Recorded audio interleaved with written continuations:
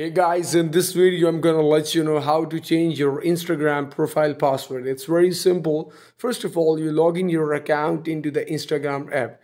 Then you can see the profile section. When you open up that section, you can see the menu option in the right top corner. Press on that and fall in the settings.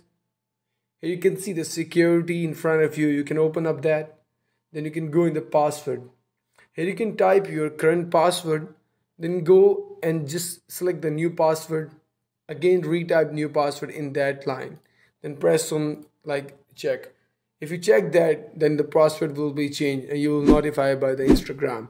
I hope this video is beneficial for you. If you like our video, don't forget to like, share and subscribe our channel. Thank you so much.